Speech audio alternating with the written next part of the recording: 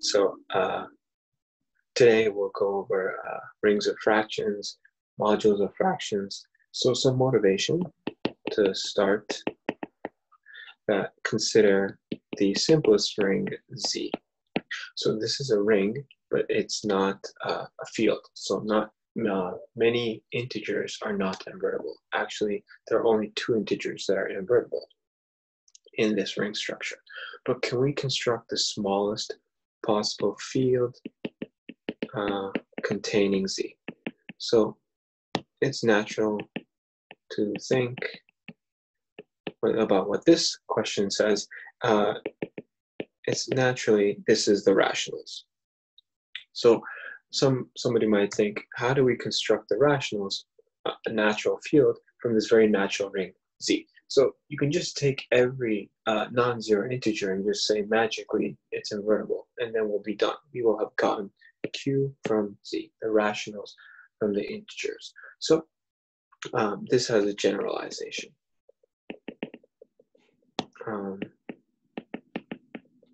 So it's not always that simple, but the idea comes from that.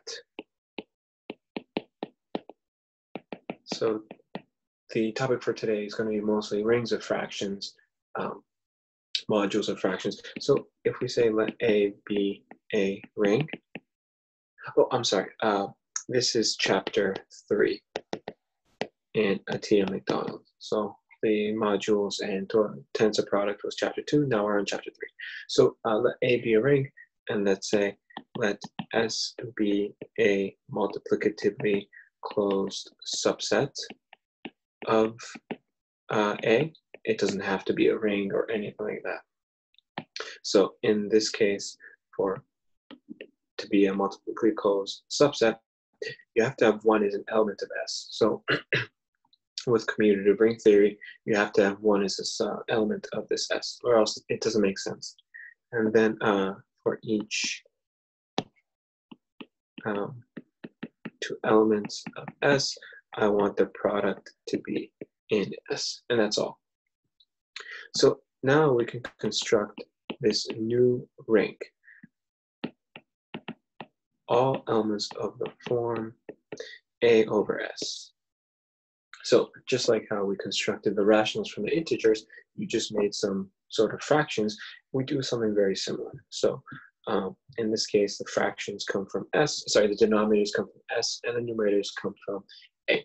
So two elements in S inverse A are equal if and only if there exists, I'll say S double prime in S such that, and you'll see where the motivation from the rationals comes, you cross multiply these terms in the fractions, multiply by S, and then set it equal to 0. So this is a thank you. Yes. So this S double prime from S has to kill this cross product. Yes. So you can check on your own that this in fact is a well-defined relation. So we can make S inverse A into a ring in the natural operations. So addition A over S plus A prime over S prime is going to be kind of like you get the common denominator and then you add them together, just like in the rationals. And then you multiply them, just multiply the numerators together and multiply the denominators together, just like in the rationals. And so now the 0 is going to be 0 over 1. Actually, it's actually equal to any 0 over S, just like the rationals. And the 1 is going to be 1 over 1. It's actually equal to any S over S, just like in the rationals. And then maybe I shouldn't have drawn so big. The negative is going to be negative A over S, just like in the rationals. So this new idea is called localization. We say that S inverse A is the localization of the ring A at the subset S. So it's kind of like we only view S as just the denominators, sort of. So note that all elements in S inverse A of the form, let's say S over S prime, where S and S prime are an S, are in fact invertible. But it doesn't necessarily mean S inverse A, the localization, is in fact a ring. It's in fact a field. That's not necessarily true. But all fractions of this type, where both numerator and denominator are from S, are in fact invertible. They're units. So some properties of the ring. So just like how we talk about rings, we also like to talk about the ideals of the ring. So the proper ideals of S inverse A are ideals of the form S inverse I.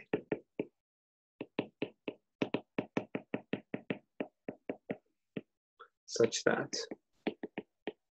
I is an ideal of A and the I does not intersect with S. If it does intersect with S, then it has an element like we saw here, and therefore it's invertible, so the ideal would not be proper. Similarly, proper can be replaced by prime. And so in the case of a prime ideal, so prime ideals of S inverse A are of the form,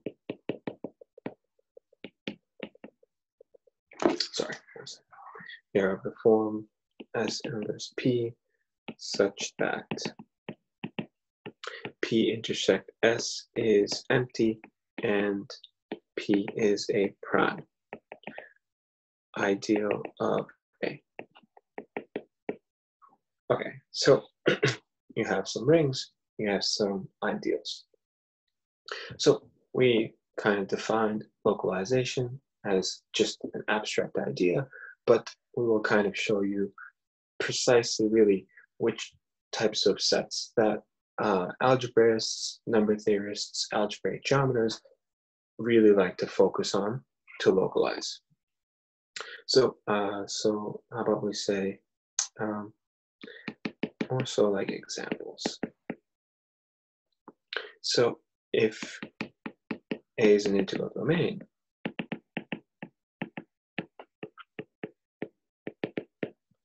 then that means there are no zero divisors.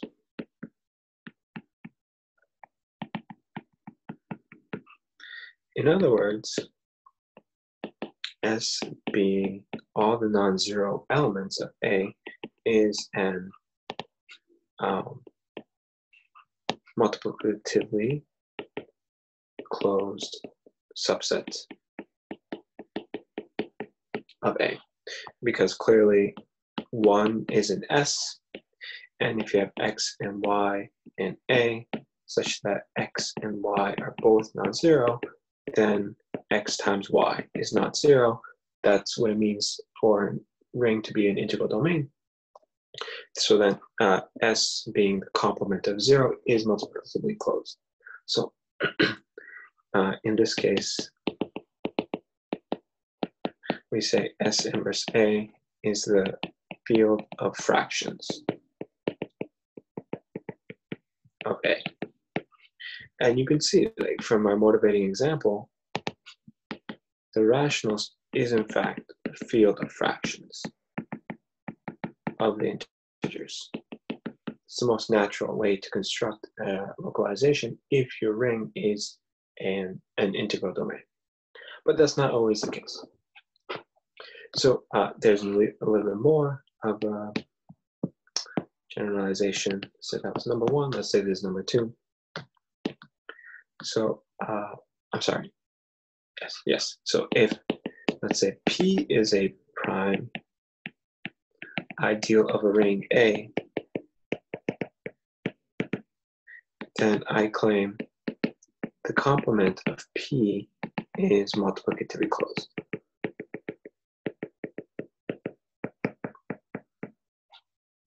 That's clear to see because 1 is an element of S, 1 is not, it is not in P. And then 2, if X and Y are not in the prime ideal, then X times Y is not in the prime ideal. That's from the definition of the prime ideal. That's construction of the prime ideal. So S being the complement of a prime ideal and A is in fact multiplicatively closed. From here, we say let S inverse A be denoted as A sub P. Right, so from now on, when you see A sub P, doesn't mean localize at the set, the prime ideal, localize at the complement. So this actually, we just say is, I'll just say not let, let's say denote. Denote this in the case where S is the complement of the prime, S inverse A is A sub P. This is the localization of a ring A at a prime.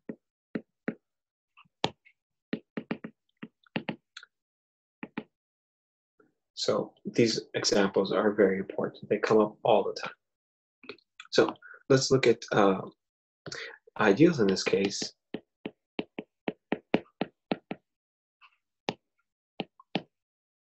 So what did I just say actually?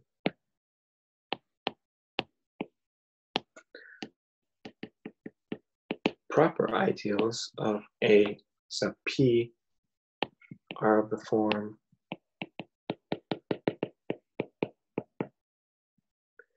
I sub P, something of this form, I is in I, S is in A. Without P, I'll say I is an ideal of A such that P, sorry, I was doing it right the first time. I does not intersect A complement P, but that means that I, P, proper ideals of the form I sub P such that I is an ideal contained in A, sorry, not A, contained in P. What can we say? What's another thing we can say about this new ring, A sub P? We can also say that A sub P is a local ring because all the proper ideals are contained in this ideal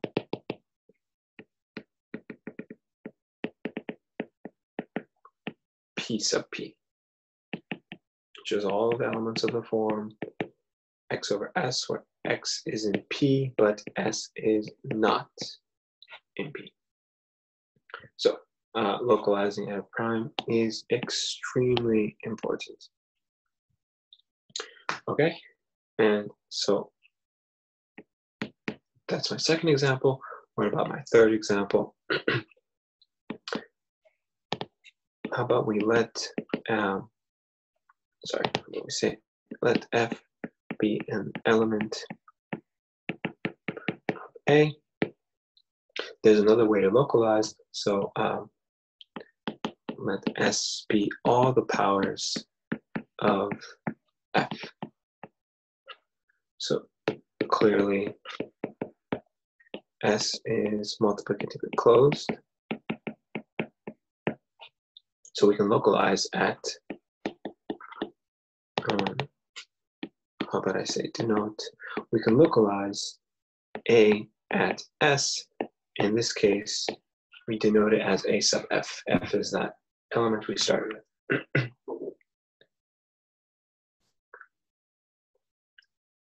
So its elements are the form x over s, such that x is an A, and then s is some power of f. It could equal 1. So let's see some practicality of localization. So localization is not just an abstract idea. It does have some applications. So theorem, how about we say we want to prove that statement that we mentioned before in our first week, but we did not prove. At least I don't think we proved it. So I'll say x in A. So I'll say let A be a ring. I'll say x in A is nilpotent if and only if x is contained in every prime ideal of A.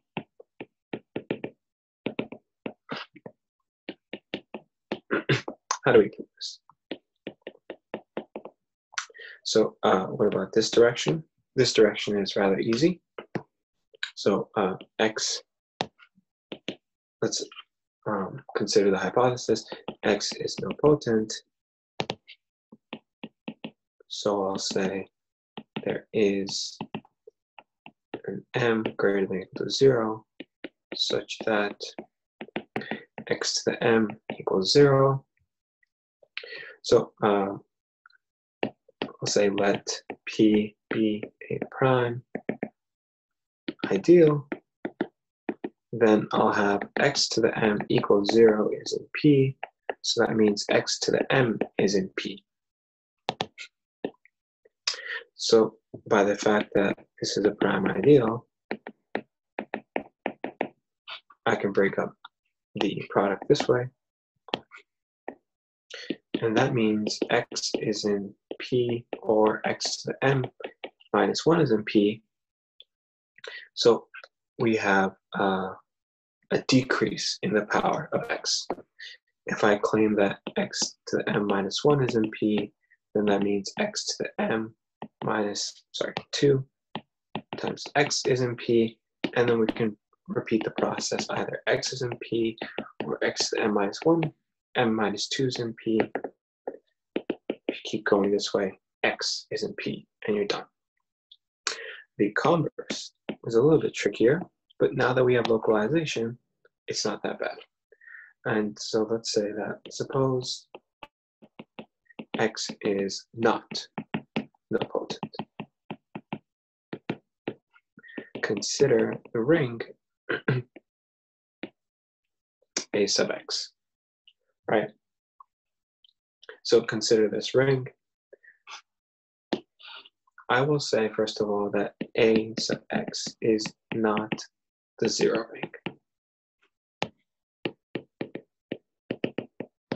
Why is that? Because 1 over 1 is not 0 over 1. So to prove that, if I claim that 1 over 1 is 0 over 1, then there is an s in 1f squared, such that s times 1 minus 0 times 1, which is equal to s. You mean f or x for the set? Yes, thank you. Sure. This is what happens when you switch terms. Yes, okay. So there's a power of x, such that s is equal to 0. I don't know what s is, but it is some power of x. But we said that x is not nilpotent. So the identity is not the 0 element. So that means that there's more than one element in the ring. So A sub x is not the 0 ring. Okay, let's move on. So A sub x is not the zero ring. A sub x contains some prime ideal, but we proved it as maximal ideal originally. So that means, so there is a prime ideal. I'll say something like, I don't know, P sub x, where P is a prime. Did you mean the unique maximum ideal or just the? It doesn't have to be unique because A sub x in my case is not a local ring, but it's just any maximal ideal, any maximal ideal. And all maximal ideals are prime ideals, so I can just relate it back to this correspondence I have. So I have some maximal ideal, it's a prime, I'll call P sub x, P is the prime ideal of A such that P cannot intersect with the powers of x. But that's exactly what we want to prove. We want to prove that x is not contained in every prime ideal. QED. So using localization, I proved some very nice fundamental idea about ring theory. So that was very good. Any questions so far about localizing at I'm a little bit rings? confused. I mean, just a mathematical part. So as long as we consider the localization ring AX, yeah, is that the local ring or not? No, it's a local ring if you localize at a prime, but it's not always it was just the element. Maybe, yeah. Maybe I should have been clear. Yes, yes. So in the last case we were working with, localizing at an element is just localizing at the set of the powers of the element x, and it has necessarily no consequences about the new localization. It could be a local ring, could not. Many strange things can happen. So it's not necessary. So in that case, I'm a little bit just confused for the existence of the maximum idea. So for the integral domain, I don't have no confusion for that. But this is just a commutative ring. I mean, AX index, right? Yes, AX is a commutative ring, so it contains. Is it guaranteed for the existence? A non-zero commutative ring has a maximal ideal. Based on John's lemma, right? Sorry? Based on John's lemma. Yep, exactly. Yep. So just a common ring is sufficient to guarantee the existence. Non-zero commutative ring. Yes. Got it. Yeah, that part I was a little confused. Got it. Thanks. Yes. So Zorn's lemma is something we mentioned, but we didn't do it in detail. But yes, Zorn's lemma is one way to prove that every non-zero ring has some maximal ideal and thus some prime ideal. Yes. Yeah, thanks. So this statement is fundamental.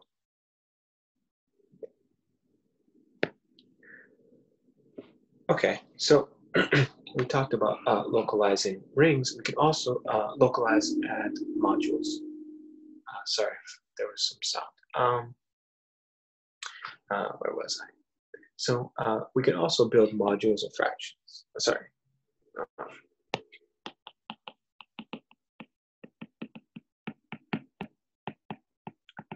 So before we were localizing rings, why can't we localize at groups and modules? So do the same thing.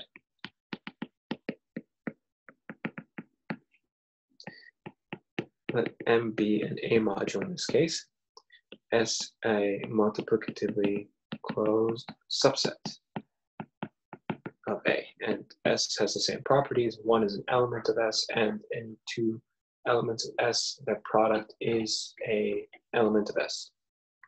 So we can localize M at S by saying this. This is elements of the form. So again, it's just like you're thinking of fractions. In this case, numerators are elements of the module, and denominators are elements of the multiplicatively closed subset S. So this is nice. Again, M over S, M prime over S prime are equal if and only if there is an element S double prime in S such that S double prime times S times M prime minus S prime times M is 0. So this is an element of the module, the 0 of the module, not the 0 of the ring. So 0 of the module, because these are all elements of a module. So that being said, again, S inverse M is a module. I'm sorry, I'll say it's an S inverse A module. So the first operation is the group operation. I'll say M1 over S1 plus M2 over S2. You add these fractions like you always would.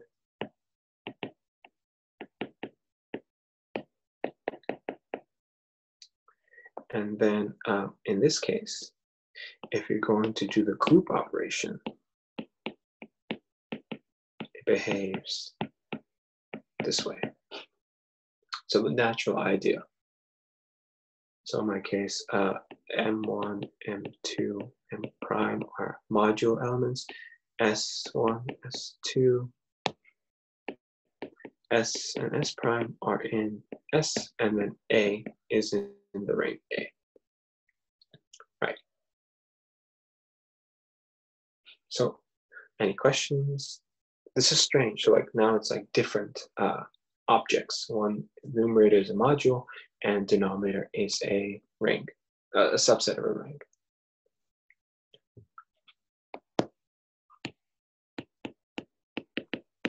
So some algebraic operations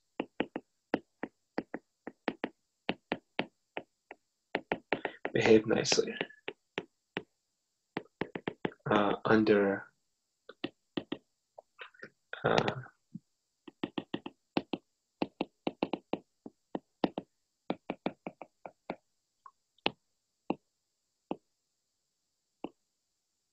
sorry.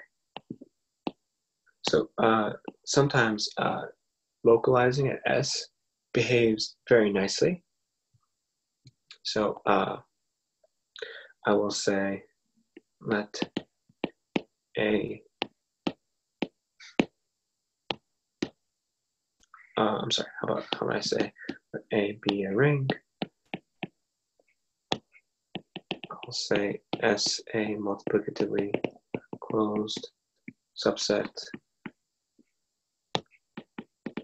of A, and I'll say, how about I say M and N are A modules. Then I'll say that first of all, the S inverse A module, let's say S inverse M and S inverse A tensor M are isomorphic.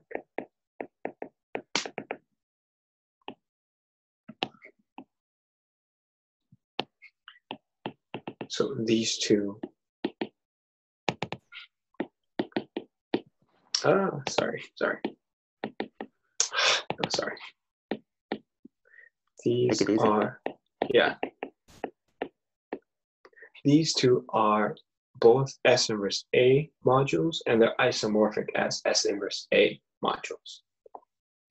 And then also, these two modules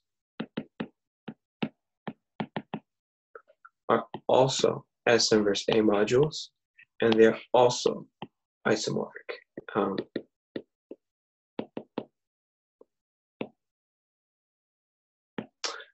Sorry, this is a mistake. This is supposed to be S inverse A. So it seems like for a tensor product, localizing at S doesn't change much. Like it behaves precisely like you would expect it to. So if you have this tensor product, localizing at S just distributes the S amongst both the modules. Okay, and so we're nearing the end of the lecture before we start doing some practice problems. It's good to sometimes prove something using localization that you wouldn't necessarily see as part of the theory. So I will say, let's prove something before we move on to textbook examples. So any questions? Everything's good. Okay. So let A be a ring. Say M is a module. How about I ask that prove the following are equivalent.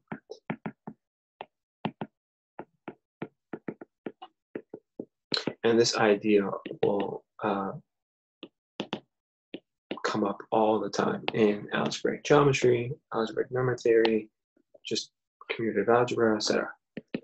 Let's say M is the 0 module.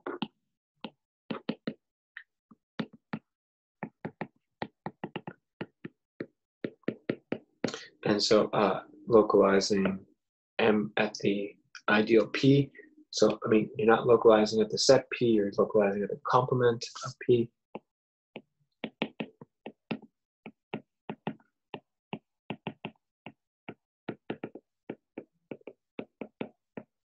And M sub M, localizing at a maximal ideal. So how do we prove this? Let's go the natural way, like a cycle. So how do you prove 1 to 2, 2 to 3, 3 to 1? So clearly, if you just have the 0 module, localizing at a prime would still stay 0. You can't add any elements to the 0 module just by localizing. And so 1 to 2 is clear. What about 2 to 3? So if you look at number 2, it says M sub P is 0 for all prime ideals of A. Well, all maximal ideals are prime. So if all the primes already localized to 0, then all the maximal ideals should already localize to 0. So the only real thing we have to prove is 3 to 1. Okay? So let's prove the contrapositive. So let's say let M be a maximal ideal. Oh, I'm sorry. No, sorry. No. I want to prove 3 to 1. So I want to say let M be a non-zero A module. Then I claim M sub M is non-zero for some maximal ideal of A.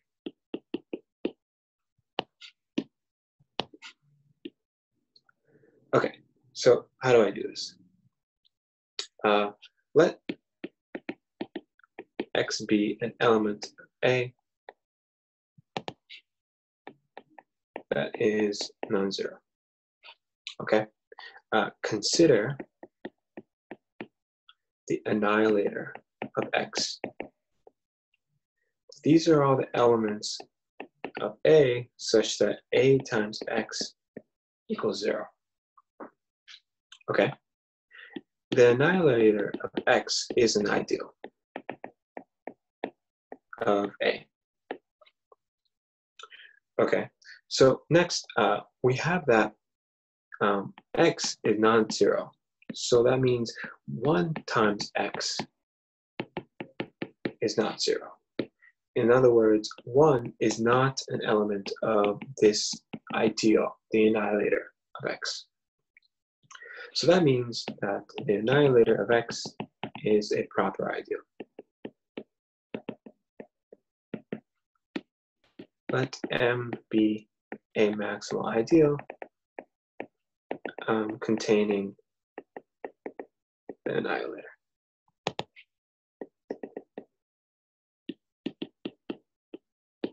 I'm sorry, annihilator of X.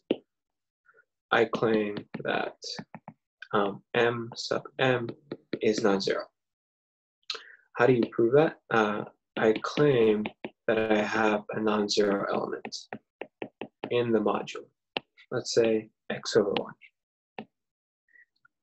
So how do I prove this claim? So if X over 1 equals 0 over 1, then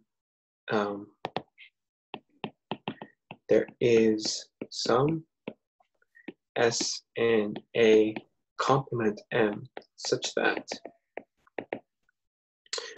S times X times 1 minus 0 times 1 equals 0. So let's expand this term. This is just S times X equals 0. In other words, that means that S is an element of the annihilator of X, because that's how the annihilator behaves. S times X equals 0. But and the annihilator of X was strictly contained in M.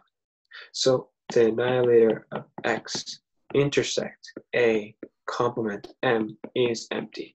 So S cannot be in A complement M. It is a contradiction. So that means that A sub M is not 0. Because, I'm sorry, M sub M is non-zero because X over 1 is non-zero. Okay, so we're done with the proof. So notice that this property over here, this property of being 0 is true if and only if localization at all the primes or all the maximal ideals are also 0. So this property of being 0 is unchanged whether or not you localize. So I will say a property P, I know I keep using P a lot. Property P that behaves this way is called a local property.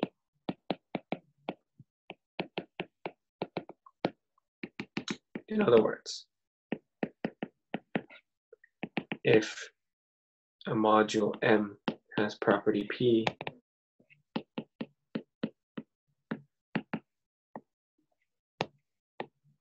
if and only if M sub P has property, okay, you know what? How about change property P to property Y? A property is a local property. In other words, if M has property Y, if only if M sub P has property Y for all primes P, if and only if M sub M has property Y for all maximal ideals M. So a property such as Y is called a local property. Okay, so any questions? Yeah, in fact, I just can say everything is so geometric. So. Yeah, you already understand some applications. If we just realize this as just the affine scheme, even. So yeah, so there are two choices for taking the open subset. One is localized with respect to the element F, which does not give the local ring structure, but that is the just distinguished open subset. Whereas if we localize with the prime idea P, that gives the local ring structure. And this local property really means about the localization, a little bit. Mm-hmm. Yeah, so it totally makes sense. Yeah, that's good. I'm glad. So I'm done lecturing, but I do have a couple of questions we can go over. Sure. How about we say something really easy to start with? So this is the first question of the textbook. So it says,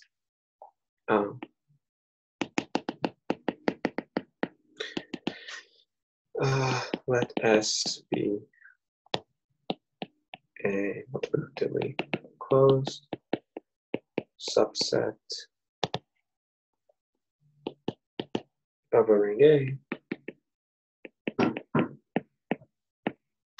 Let M be a finally generated A module.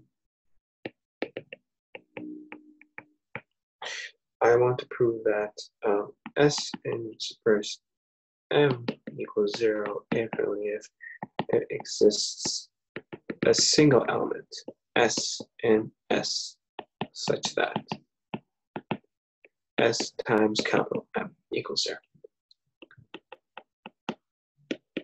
Or what do I say?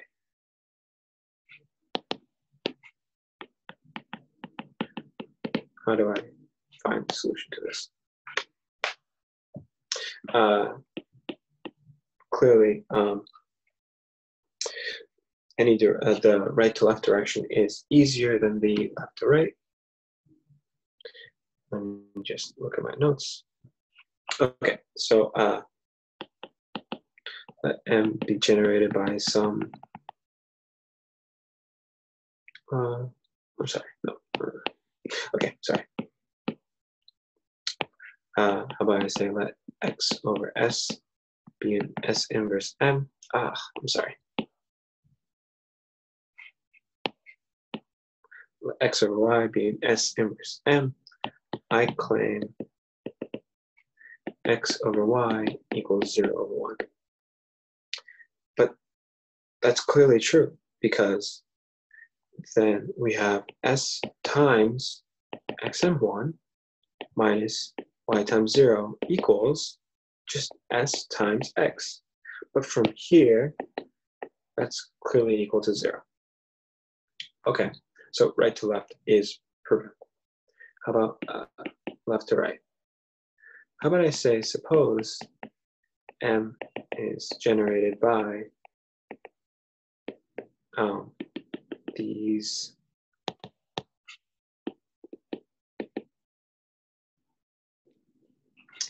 elements of M. So I want to prove that I want to prove there's one single element that annihilates every element of S inverse M.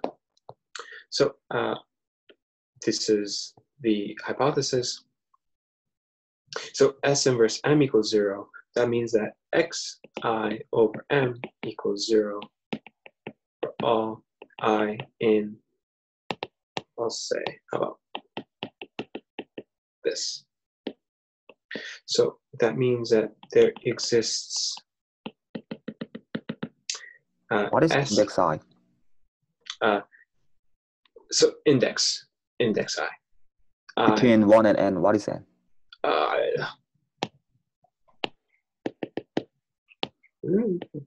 Okay, sorry. Yes, you're right. So there exists an SI for each XI such that I'll say SI times XI equals 0. That's what it means for this to equal 0, right? So SI times XI times 1 minus 0 times 1 equals SI times XI equals 0. Good. Okay, so multiply everything together.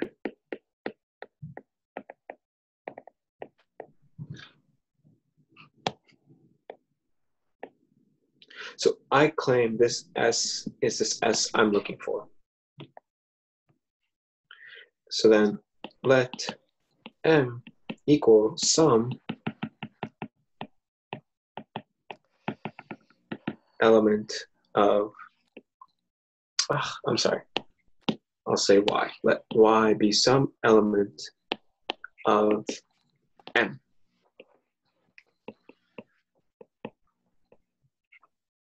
Okay, so now what? I claim S times y equals 0. Why is that the case? Because S times y is the same as S times A1 x1 all the way to AM xm. I'll say this is, I don't know, some x bar times A1 times S1 times x1 plus all the way down to some S bar times AM times SM times XM. That means you're just adding up zeros and you're done. Okay? So we're done.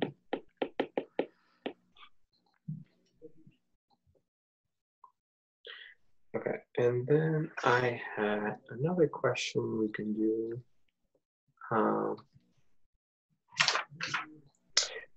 It's very similar to what we did before we stopped lecturing.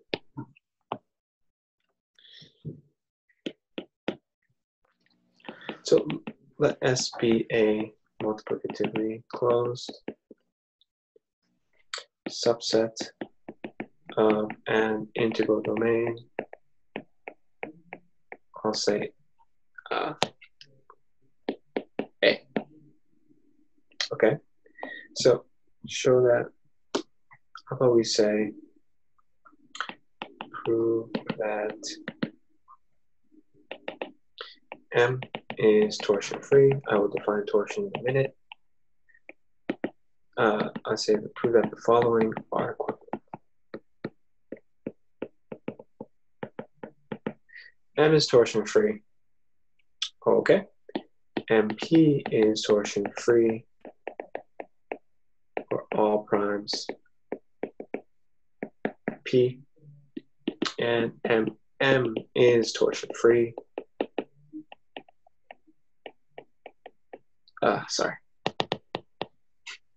For all maximal ideals.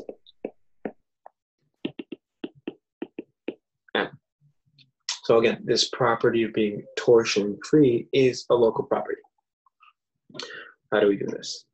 So can you remind me what is the definition of torsion free? Yes. Sorry, yes.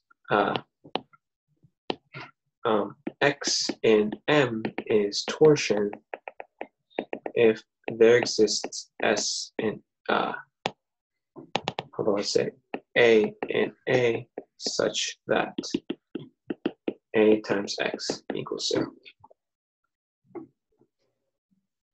Okay, so how do we prove this? Let's say M is torsion free.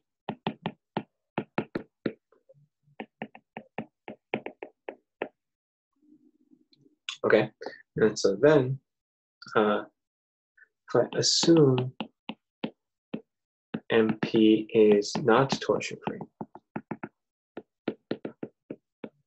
for some prime ideal, let's say P, then that means, so there exists some X over S.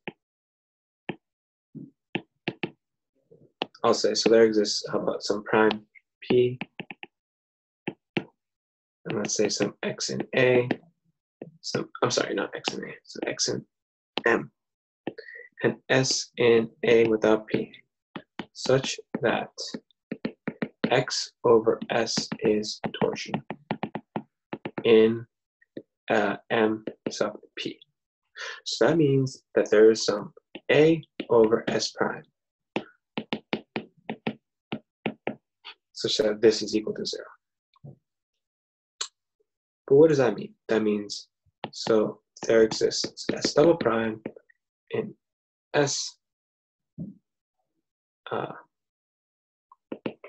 say this is A over P, A mod A complement P, such that S double prime times 1 times A times X minus 0 times s prime equals 0. But if you expand this, this is a times s double prime times x equals 0. So what is going on? First of all, we have, if we group it together like this means that a times s double prime times x equals 0, meaning that if a s double prime is not equal to 0, then x is torsion. Sorry. Let me write. X cannot be 0. So 0 is always torsion. That doesn't mean anything. Torsion free means some non-zero element is torsion. So if AS double prime is non-zero, then X is torsion. That's bad. So that means that AS double prime is equal to 0. But then that means that either, because it's an integral domain, either A is 0 or S double prime is 0. So then that means that S can't be 0. S double prime can't be 0 because S double prime comes from A without P. A without P does not contain 0. Did we assume the ring is the integral domain? Yes, we did. Got it. Where did got I it. write it? Yeah. Got it. Integral domain, yes. So Thanks.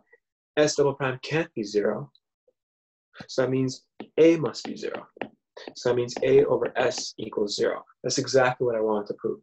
So the only thing that you can multiply in times X to get 0 is 0. That's good. Okay, so 1 to 2 is proven. What about 2 to 3? 2 to 3 is just logic. If M sub P is torsion free for all prime ideals P, then all maximal primes being prime, M sub M for all maximal ideals M is torsion free. Now we have to prove the other direction. So we do the same exact thing we did before. Let M be not torsion free. I claim I can find a